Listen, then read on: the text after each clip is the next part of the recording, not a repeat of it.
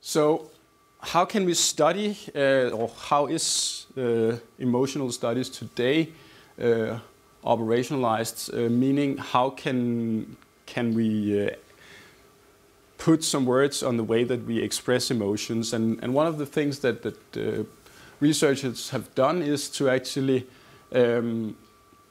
use what you call valence and arousal as two parameters in emotions that you can adjust.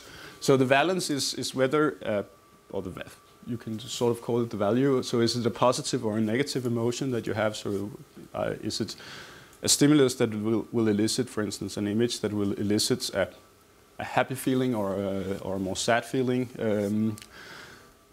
And also how arousing is this feeling? So is it a strong negative stimulus, or is it just a mild negative stimulus, vice versa? So there are these two axes of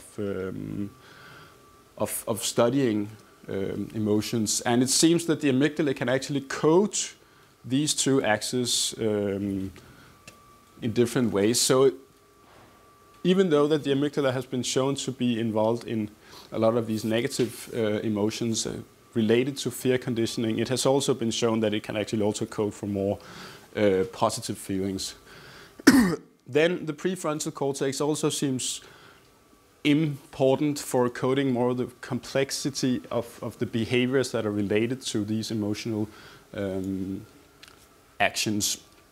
So depending on other factors, you will see that how these emotions can be expressed in different ways through prefrontal cortex networks.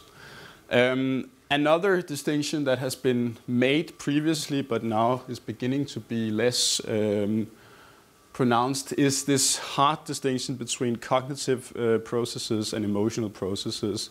And it seems that because these networks are so interlinked with each other, so it's not just that you have a purely emotional response, it can also be somewhat intermingled with cognitive processing. So it's not like this rationality on one side and emotional on the other side. These can interlink, and you will see in the literature today that, for instance, in economical decision making, which is thought to be very rational and be a sort of a cognitive process, that you will see that a lot of emotions also influence cognitive economical decision making, and it's in a really flourishing field at the moment in neuroscience, this coupling between, for instance, emotions and economical behavior. So one of the classical ideas is to actually look again of this fear conditioning signal, or as not a fear, but rather a pleasure conditioning signal. And what you can actually see is that that in the amygdala you will have trials that actually, depending on what the outcome of this paradigm is, where you both have an air puff and you have a reward, you'll see that there are parts of the amygdala that codes for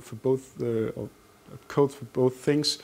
And there are also parts where it's more pronounced that it codes for the negative air puff signal, which is the more unpleasant signal. And in the trials where you receive a reward, it's then less firing less these negative amygdala cells, whereas the positive ones, they fire in the opposite ways. A similar thing you can actually see in the orbitofrontal cortex. So this part of the frontal lobe that's connected highly to the amygdala, where you can see similar signs that some of the cells in the orbitofrontal cortex, they code for the positive signals, whereas others code for the negative signals. So there is this coding of these signals in both regions, and it's on two, both positive and negative. So the orbitofrontal cortex has been linked to a lot of the studies where you couple emotions with rewards, and The Danish neuroscientist Morten Kringelbach has actually done a lot of meta-analysis on the role of the orbitofrontal cortex in humans and also in other studies. And it seems that there is a difference in the way that the orbitofrontal cortex codes these reward signals that you get. And these are actually coming from the amygdala. So for instance, if you get a positive or you the value, so whether it's a positive or a negative reward, is coded by the medial parts of the orbitofrontal cortex here, whereas the lateral parts of the orbitofrontal cortex, so this is a view of the brain from below, you will actually see that those areas are then involved in modulating behavior in the lateral parts, whereas the value coding is in the medial parts. So again, coupling signaling in the amygdala, emotional signals with coding the value of these emotions and giving rise to behavioral changes.